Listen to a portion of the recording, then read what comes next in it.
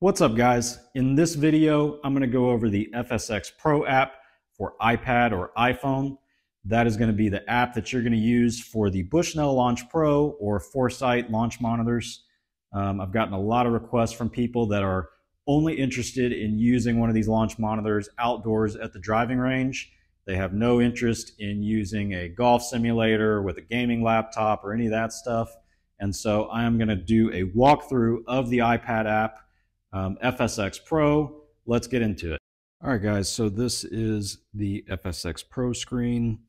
I'm gonna ignore this pop-up right here. So if you're using a Bushnell Launch Pro, you want to use the subscription trial button down below. You don't want to log in with the username and password. It's not going to work that way. So hit the subscription trial button and you get this screen. Hit search, and there it's found my Launch Pro. Tap that, it will connect, and we are good to go. This on this screen, you got the performance analysis and session history. We're going to go into performance analysis, and here you can add yourself as a player, and then you're going to, I don't know why it gives me that password, but then you're going to select the club you want to start out with. I'm going to go with a 54-degree wedge. You can add custom tags for your session if you'd like, and select the ball that you're going to use. I'm going to use a premium ball. And hit next. This is the main screen here. So I am going to go hit a few shots so that you can see how it looks.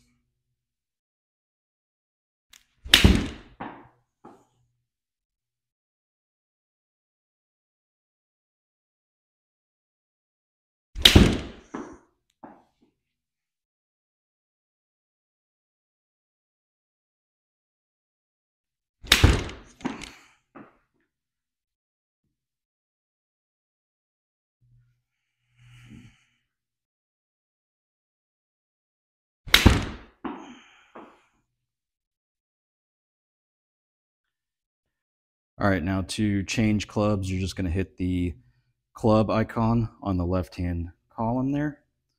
And I'm going to switch to, let's just go with a 50-degree wedge. And now you can see it's got a different color, and it's over there ready to hit.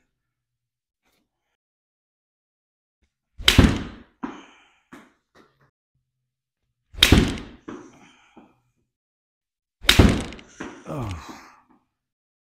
Okay, so that's enough shots for you to see. So of course, down at the bottom, you've got your different data tiles. You can customize what you want to see using the gear icon and put whatever else you want on there. Let's see. And I think you can actually put as many as you want. So that's what it looks like. If there's a lot on there, you can make them larger, make them smaller. Oh, you can minimize them all together. There you go. So this is the standard kind of driving range view. If you hit the camera icon, you can switch between other views. Got an over-the-top view, side view, and back to the range. So one feature, you see up at the top, there is a little toggle switch that says compare.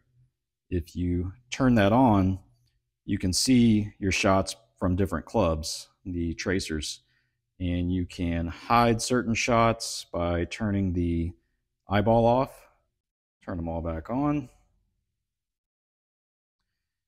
And with the compare selection on, you can see them in the different views as well.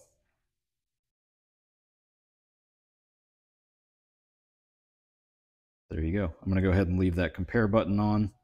You've got some other features here. You can go to the ball flight view. We'll take a look at that.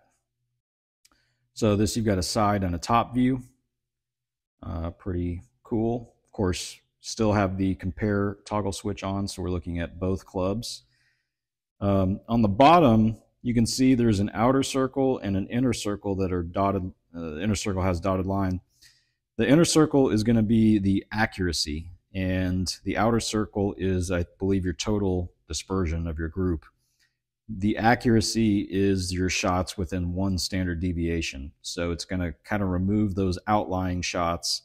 And if you want to look at accuracy, that's probably more typical of your shots. So that's kind of a cool feature. You can go to the table view and turn on and off whatever you want.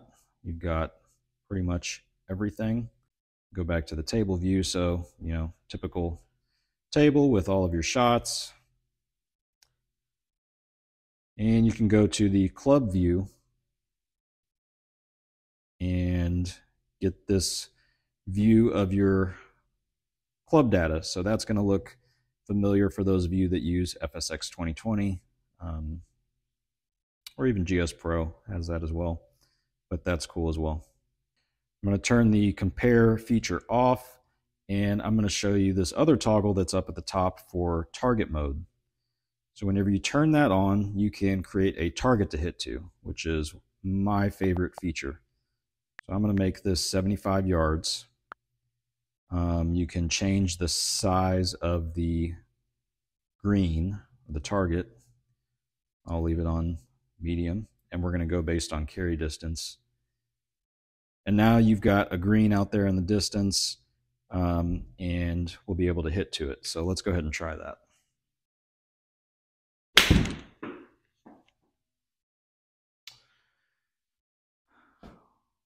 Well, I actually hit that green, but it was not a good swing.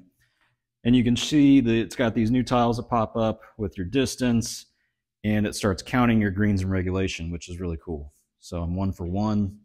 Let's just hit a few more.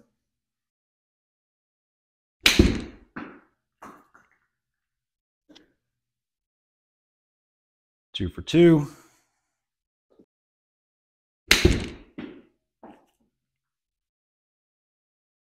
3 for 3. All right.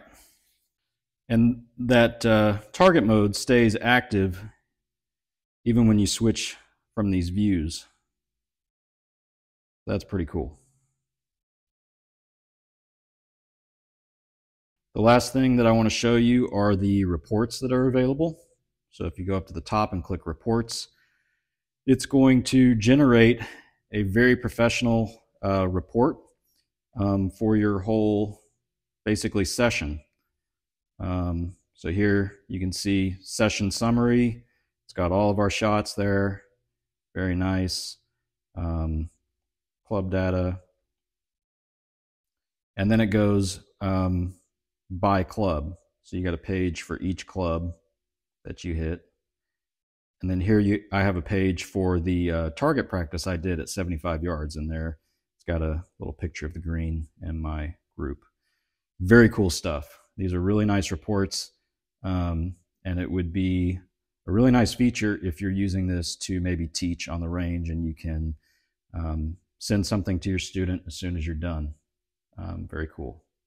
All right, guys. Now, something important I want to mention for Bushnell Launch Pro users.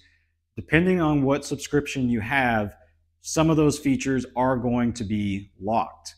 So I started out with the free gold trial, used the FSX Pro app, everything was cool. Then I decided to go with the silver subscription and log back into the FSX Pro app and noticed that certain features were locked.